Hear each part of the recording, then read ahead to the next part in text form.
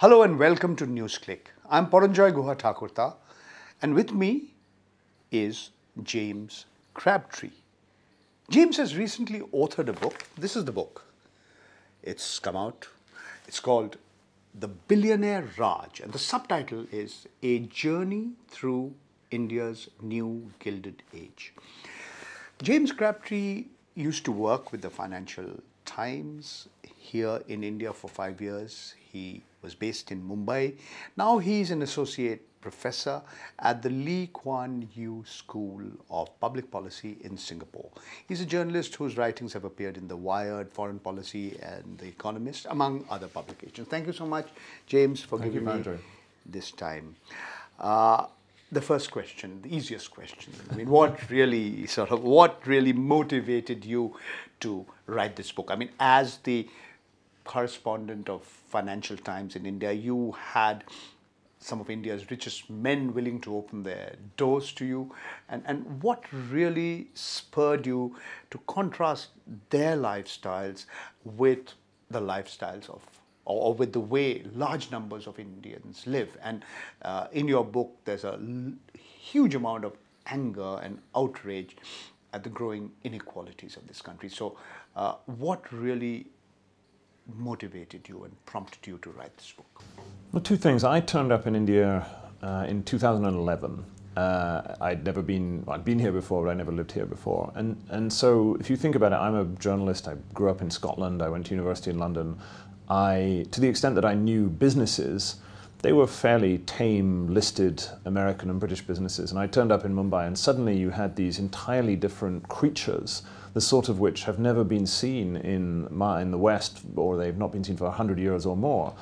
Buccaneering tycoons who sit on top of enormous conglomerates, who have huge amounts of power, and just at the time that I was arriving were making unprecedented amounts of money. And I was captivated by this side of India's business culture, because it's quite unlike anything that we have in the West.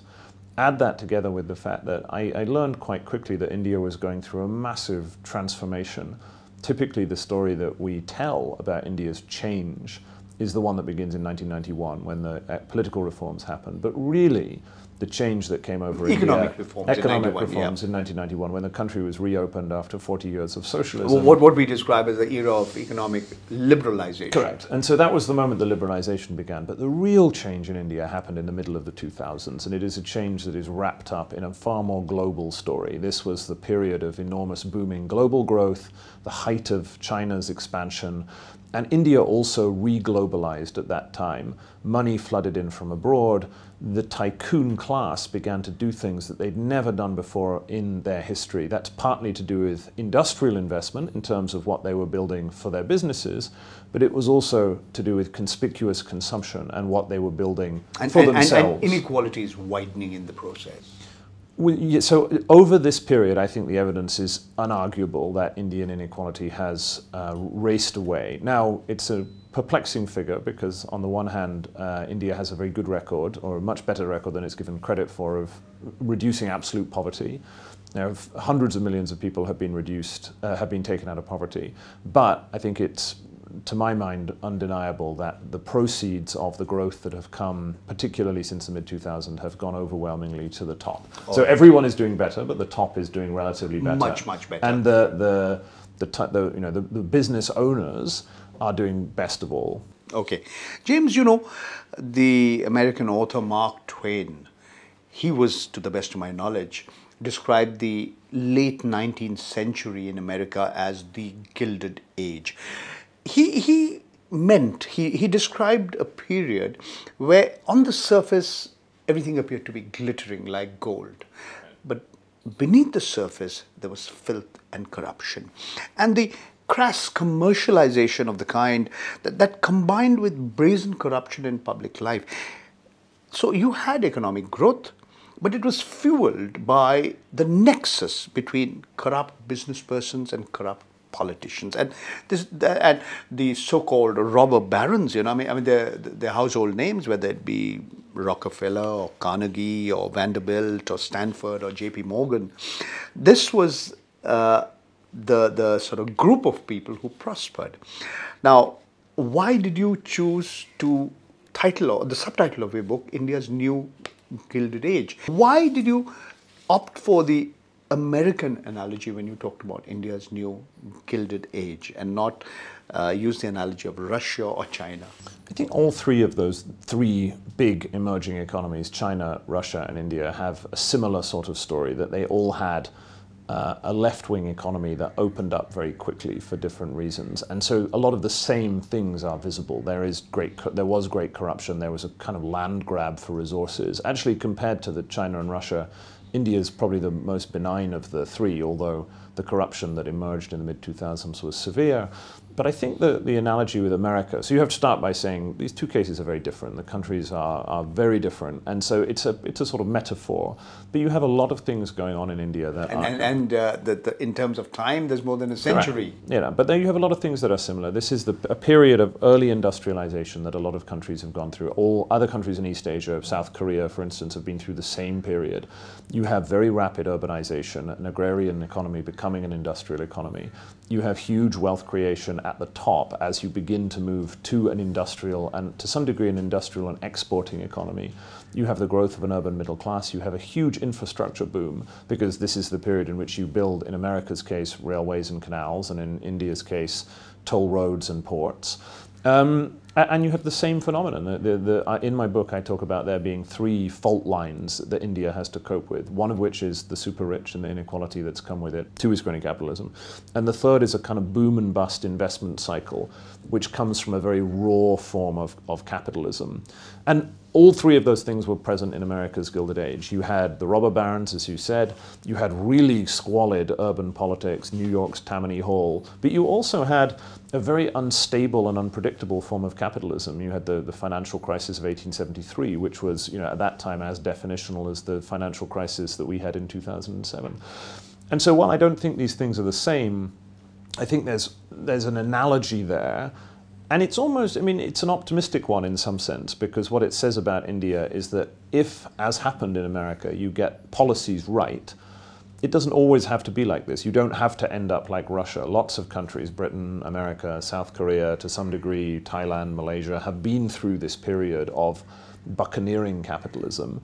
And it's not set in stone that it has to be like that forever. Not everyone ends up like Russia as a sort of kleptocracy. You would argue that it's not just buccaneering capitalism, at times it's like predatory capitalism, because you talked about natural resources being appropriated, the benefits of natural resources, the way they were allocated, the way they were priced, accruing to a privileged few, rather than benefiting the majority. In India? Yes, India. Yeah. No, I think this is undeniably what happened. From the mid-2000s, again, so take a step back, what was happening in the world?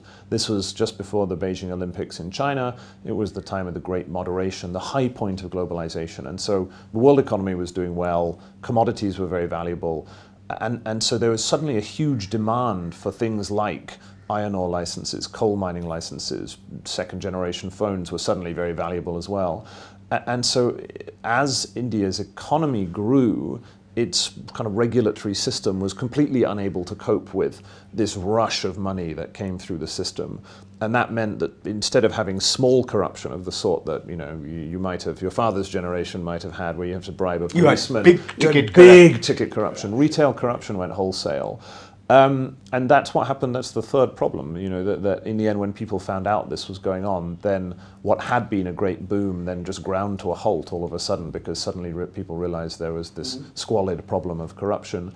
And these are three problems. The reason why I highlight this is that there is a public narrative in India about economic reforms, but it's a very narrow narrative. It tends to be about, what are we doing about the GST? But the point being about these three fault lines are much bigger issues. In the end, the successful economies of East Asia, the ones who have made this, they've navigated the path from poverty to middle income status to being, some of them, rich economies, have grappled with these issues. There's plenty of inequality in East Asia, but much less than in India. They began to get a kind of handle on corruption, and they found an investment model which didn't fall over as soon as you began to push it. And these are problems that whoever is India's next prime minister after next year are going to have to grapple with this more seriously than has been the case now. James, what I found particularly interesting and fascinating about your book are the anecdotes. Right. You know, I mean, you clearly had access to the rich and the super rich, and your your meetings, whether it be with Vijay Mallya in London, or with the Ambanis, or with Gautam Adani. I found that particularly interesting. In fact, what I found particularly fascinating is the way you started your book about that unusual crash of that Aston Martin. Much of the Indian media just to completely black out this particular event, this very rather unusual development. And even today, much of the media in India is somewhat cautious in talking about, you know, that conspicuous consumption that you talk about, Antilla, that structure which you can't miss. So maybe you could tell us a little more about why you chose to start your book by talking about this car accident and the richest man in India who lives in this, I don't know, gilded palace, if you like. Well, so, I mean, Mukesh Ambani of Reliance Industries is the richest man in India. He's the richest man in Asia. And to the extent that I have been partly responsible for promoting this idea of boligarchs as opposed to oligarchs, he is clearly India's boligarch. And as you quote somewhere in your book, he wants to be the richest man in the world. Yeah, I certainly have heard people who know him who think that that is his ultimate ambition. And I suppose if India is going to grow for the next 20 years, then, you know, who knows? He's going to be there or thereabouts. He might just overtake the... It's possible. Zuckerberg. Yeah, it's not impossible. Whoever, but he is close to your Platonic ideal of a buccaneering tycoon. He runs a distributed conglomerate which stretches from petrochemicals to telecoms and has hotels and media and all the rest of it. He is perceived to be a very powerful figure. And then you have the house. And so I'll come back to your specific question, but the house really stood for me as an icon of India's Gilded Age. If you think about America's Gilded Age, the buildings that represented it were the mansions of Fifth Avenue and then the hilltop homes of Newport, talked about Rhode Vanderbilt. Island. These, you know, the most prominent buildings of an age tell you something about the spirit of that era. And Antilia it's unique. Even in China, in America, even in Brazil, you know, these unprecedentedly unequal countries, there isn't a thing that somebody calls the billion-dollar home. It is peculiar to India that you had this. It is an icon of this moment. I mean, and it almost, I mean, I lived in Mumbai for 5 years.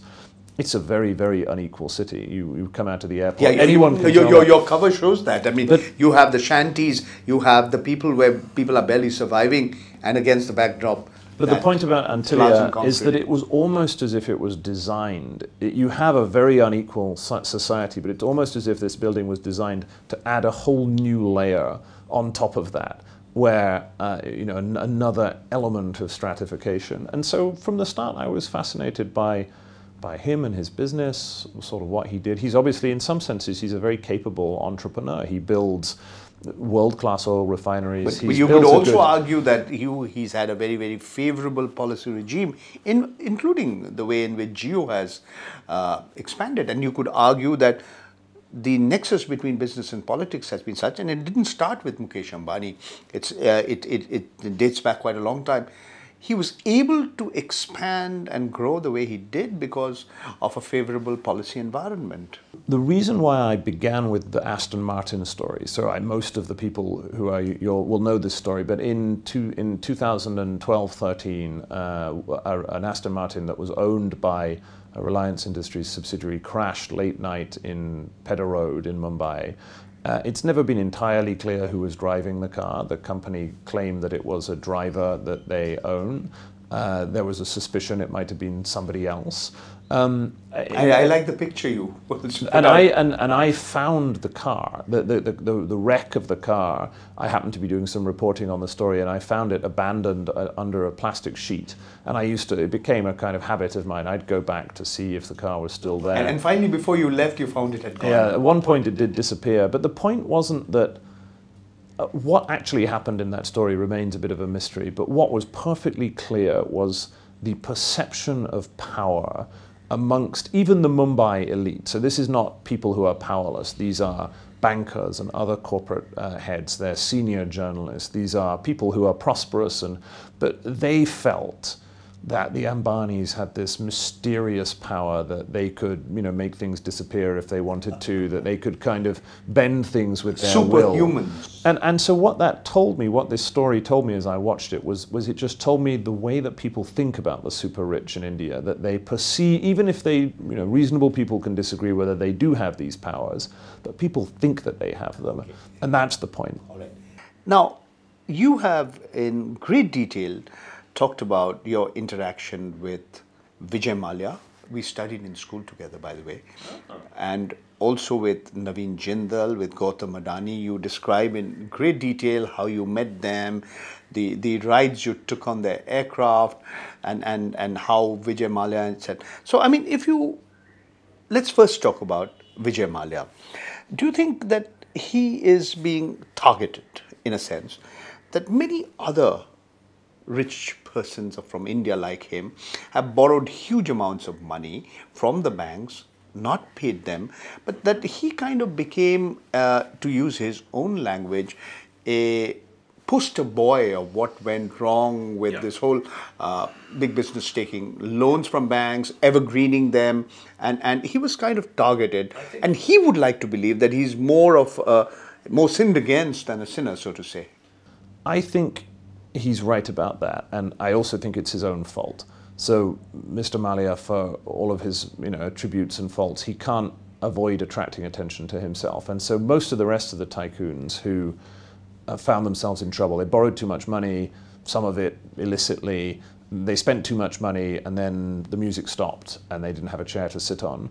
And most of them were sensible. They just kept their heads down and they tried to sort of see what they could do to dig themselves out of it. But Mallya kept attracting attention to himself. And therefore he has become the poster child for corporate bad behavior. There are many people who did worse things than him, but because he's so flamboyant, particularly because he left the country, there are elements to he has always been a wonderful story, and that's why I think he's one of the most compelling characters in the book. I was delighted to go and spend time with him. Such a let me say this is the point. The point, I think, is that there is a risk that India thinks it has a Vijay Mallya problem, not that it has a far broader corporate debt problem. And a crony capitalism problem. Lying behind it isn't, Vijay Mallya is not the worst offender. I think many of the allegations that have been made against him, to the extent that I have been able to understand them, are not convincing. Some of the things that he is accused of having done, maybe, but certainly this is not proven. And I think that he has a kind of case that a lot of the stuff that people say that he's done, he didn't do. Now, that's not to excuse him many of his problems, and he's brought a lot of this on himself.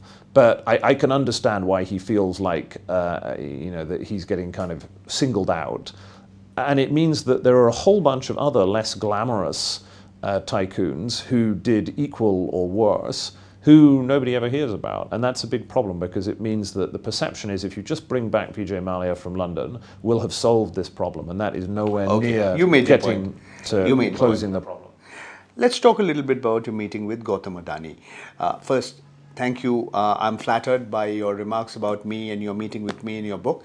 But here was Gautam Adani, who almost nobody knew 20 years ago or 15 years ago. And today is not just one of India's richest men. He's running a major conglomerate, which is in all kinds of, from electricity to coal mining to imports of coal to apples, edible oils. Apples. Isn't he the largest apple producer in India? I think you told me that. Apple importer. Apple importer, right, there we are. Right. And he's now going to make drones with the help of an Israeli company. He's got these string of pearls, I call it, ports which he controls. No, the question I'm adding here, you talk about entrepreneur, and how much of, your meeting with him, you've described, you went to Mundra and all that you saw. How much of Mr. Gautam Adani's rise, incredible rise as a business person, you can attribute to his entrepreneurial abilities, and how much of it, people say, is due to his proximity to the Prime Minister of India, Mr. Narendra Modi? So I'm glad you I know, have an interest in Mr. Adani, and I'm glad you asked because few people do. I start the book with a chapter on Mr. Ambani, a chapter on Mr. Malia, and a chapter on Mr. Adani, and to my mind, actually, he's almost the most interesting of the three because it's his rise that was the most dramatic. Malia and Ambani inherited their money. He did it all on his own. And as you have done more than anyone to chart, his rise was stunning in its scale. I mean, unprecedented. He went from almost nothing to being the 10th richest man in the country in a period of about 7 years. Now, predominantly, I put that rise down to an incredibly aggressive approach to bank financing. I mean, he has the most jaw-dropping approach to the accumulation of debt and leverage. I found it quite hard to find the truth of those like Mr. Rahul Gandhi who claim that some important proportion of his rise was due to favourable treatment from the government of Gujarat under then Chief Minister Narendra Modi. There were and thereafter by the central government. Correct. Now, Mr. Adani would deny that. Mr. Modi would deny that. There are particular cases that have some legal background to do with his port at Mundra and the special economic zone in particular. I, in the end, was not able, I think, to discover. Maybe we'll have to wait for your book to discover the truth of this. It is difficult to build large infrastructure projects of the sort that he has done in India without some sort of favourable wind from the state. Now, there's a lot of grey area before you get into, is that kind of outright crony capitalism? And in the end, it was hard to tell. And so I tended to focus my story on the bit that you could look at, which is his relationships with the banks, and the way that he was willing to take on debt and the kind of behavior. And then you go into some detail and talk about Credit Suisse and how, the house of debt. And right. So whether Adani is rightfully, I mean, I think it's clear that he's a skilled businessman. In almost all of these cases, these are not, with due respect to African business, and I don't mean to be sort of pejorative about this, but these are never situations in India, or almost never, in which you have people who are sort of simply friends of the politicians who are basically idiots who get a concession. These are very skilled businessmen, and the question is, are they augmenting their ability as businessmen with favors to sort of do things that other people can't? But there's no question that Gautam Adani is an entrepreneur of some caliber. I mean, you can't do what he's done without actually being good at business. The question you're asking is, did he get a kind of helping hand from his friends in politics? And that remains, I think, a kind of contested question. And that's one of the frustrations about India, that whether it was the question about the tycoons or something like the funding of political parties, often, even if you spend a lot of time sort of burrowing around, you can't get the answer. Let's talk a little bit about this better than anyone. Economic systems in this country. It's not just a series of anecdotes. Your book is not just a detailed accounts of these various business persons you meant, Malia and Ambani, Adani, Naveen Jindal, among others. You also have sought to comment at some length on the economic systems. And India's first Prime Minister wanted India to have a mixed economy, the best of capitalism, the best of socialism, whatever these words mean. Many could argue that we took the worst of all worlds, So instead of we had crony socialism once upon a time, now we have crony capitalism. And in a sense, we emulated some of the worst practices from across the globe instead of, assimilating or adopting some of the best practices. So to what extent, I may not ideologically be on the same side as you, but you seem to be at different points of time ambivalent about what should have been the path that India did. We have a terrible record of healthcare, education, infrastructure. What I found particularly interesting is that your book has been praised by two people who don't exactly see eye to eye with each other. It's two of India's best-known economists, Jagdish Bhagwati and Amartya Sen. And you seem to agree with both. So in a sense, you seem to be performing a balancing act, a bit of this and a bit of that. I think that's a very fair criticism, but let me try and answer it this way. Typically in India, there's this, I think, rather unhelpful debate where either you are a Jagdish Bhagwatiite and what you believe is a rising tide lifts all boats, and it doesn't matter if the super rich run away. What we care about is growth first, reforms, and then other things will take care of themselves. And then on the other hand, you have Amartya Sen, the Nobel Prize-winning economist, and his principal concern, although obviously Amartya, they're both very sophisticated thinkers, but his principal concern has been with the lot of the bottom. And he worries that despite India's economic reforms, on measures, and the fact that lots of people have been lifted out of poverty, on measures of human development, India actually does much worse than Nepal or Bangladesh, notionally poorer countries. Now, I don't think this is a very helpful debate. I don't think, I am in favor of the reforms that were introduced in 1991 broadly, and I have been quite critical of the government, of the preceding Congress government and Narendra Modi's government for not doing enough to do more reforms. But in the end, if you want to follow the path of East Asia, which is basically the best path that we know to bring millions of people out of poverty and build middle-income and rich countries, they also introduced dramatic reforms, but they did it in a more inclusive way. And so I don't think that there is a contradiction between wanting to be radical and reforming and move hundreds of millions of people off agriculture and into cities and build a modern industrial economy. I think the efficient way that you do that is A, by bringing the people at the bottom along with you, which is what happened in East Asia, but also by worrying about rampant inequality. Now, we have to be reasonable about what we're talking about here. Thailand and Malaysia are not Sweden. Let me just finish this. These East Asian countries are not Sweden. They are unequal countries. They've got plenty of billionaires, but they're not as unequal as India was now, and they were much better at building basic systems of social support. So the debate between Amartya Sen and Jagdish Bhagwati, I think, A, it misses the component of the importance of inequality as an issue. And I also think that, in a sense, you can have the best of both worlds. And that's what happened in East Asia, which is that you have a more inclusive model of growth that, you can use the proceeds of growth more fairly to help those at the bottom. Yeah, sure. So I would go along with you, even though I'm not so sure how it can happen. I would like to be optimistic about the future of this country. And I also at times sensed an ambivalence on your part when you talked about Prime Minister Narendra Modi. At one point of time you said, okay, he's trying to weed out corruption, but then you're also critical of him.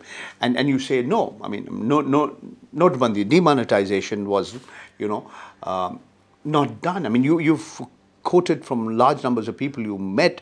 I'll just give you here, I just read out a paragraph. The risks of rising illiberalism should not be downplayed either, you say. The appeal of Hindu nationalism has grown in strength partly because of Modi himself, but also because of the thick sense of identity it provides in a country buffeted by the uncertainties of globalization. India's rising prosperity offers no special defense against this rise of a slippage into majoritarianism. Modi's Gujarat, one of the country's richest and most industrialized states, also suffers from one of its most wretched records of caste and communal harmony. So the question is that, has India really, in this whole era of Hindu nationalism, it's been more than 4 years since Narendra Modi has been in power, yet on the economic front, he's not been able to deliver to many extent. You could argue that demonetization had a major impact on the economy in terms of job creation, in terms of investments.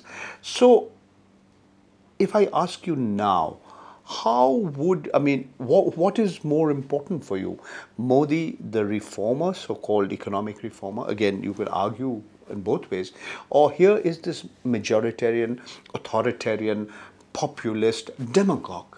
Well, I have a great deal of respect for Gurcharan Das, who's an intellectual and interesting thinker. But on this, I don't particularly agree with him. He was one of the people who went public as saying that he was a liberal and he thought that the policies that Modi undertook were a sort of risk worth taking. And I would be more circumspect than that. I think that in a country like India, you have to be very, very wary of this majoritarian impulse. You have to remember where we began. The Congress government was a squalid mess. And so things were so bad at the end of the UPA that I understand why people were sort of desperate to try anything else. But I worry a lot about the majority. But the BJP got 31.4% of the vote. Well, correct, but that's you only win under the electoral system that you have, right? So it's unfair to criticize them. That's the way the system works. Sure. So. I worry a lot about the majoritarian impulse of the Hindu nationalists. The example of Gujarat is a good one because I consider myself to be a liberal in the British sense of the word. And you want to believe that, in a sense, kind of nice liberal politics and economic growth go together. But the case of Gujarat shows that that's not the case. It's not necessarily true that having liberal rights and respecting minorities will necessarily be the best kind of growth-enhancing policy.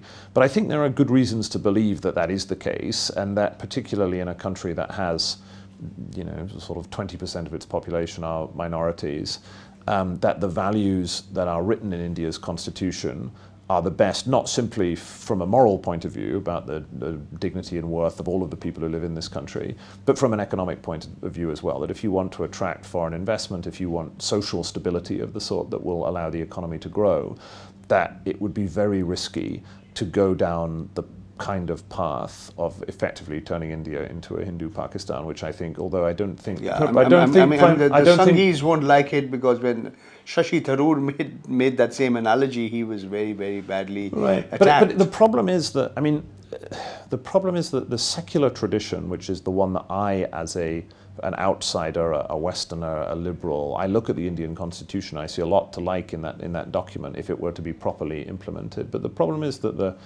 this point, the quote you read, that line was carefully written, the thick sense of identity. Why is it that all across North India, 20, 25-year-old men turn to Narendra Modi, they see something that they like, they see a source of strength and identity.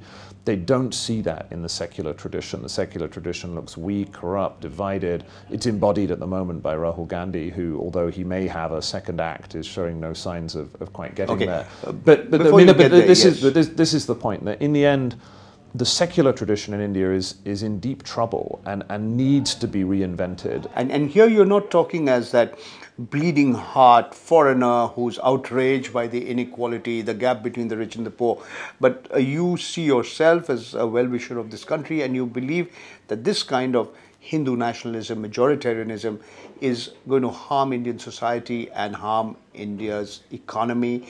And as we speak, elections are not that far away, and if I ask you to just sort of put on your thinking cap, gaze at the crystal ball, how do you see the next 8 months or 10 months in the run up to the election? I think this is an interesting question for Indian liberals. So this sort of rump of the kind of secular elite who've been on the back foot for 10 years, 20 years now, because they fear that Modi is going to turn himself into an Erdogan figure, that somehow he's going to try and become a kind of quasi-dictator.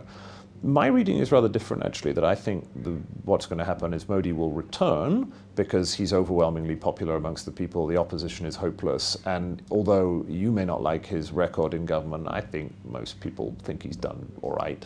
He seems to be a strong leader. He speaks well in public, kind of looks like a good politician. The data suggests he has a 70% approval rating, which is stunning. But once again... But here, let me finish the point. Okay. The point is that it's very difficult to imagine. I suspect he'll come back with a reduced majority, or perhaps if they do badly, then he'll have to go into a coalition. And that will mean that instead of getting Modi the demagogue, you'll get Modi but sort of slightly weaker. More chastened? Beg your pardon? Well, potentially chastened, but just less able. Well, I don't know about less authoritarian. The question, here's the risk. The risk is that the majoritarian impulse is a choice. Now, we know that when elections come around, the BJP and particularly its far-right acolytes have a choice about, do they throw some red meat out to the base, and there we all start talking about love jihad or whatever it might be. And the risk is that if Modi perceives that his authority on the economy is slipping, do he and those around him decide to whip up other sources of support? Now that's the nasty scenario. let's imagine that doesn't happen. Then in a sense what's going to probably happen is that you'll get a Modi that was quite like this Modi, but just less good, because he won't have a majority in parliament and he'll be able to get less done. And so instead of a kind of an all-powerful demagogue, what you will have is a Modi who's less powerful and less able to get things done. That, right, I think is the most likely outcome. Time alone can tell. None of us can predict the future.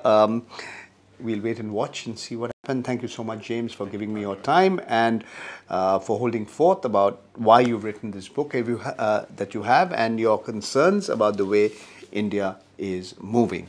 And you've just heard and watched James Crabtree, journalist, professor, who's written this book, The Billionaire Raj, A Journey Through India's New Gilded Age. Thank you for being with us, and keep watching Newsclick.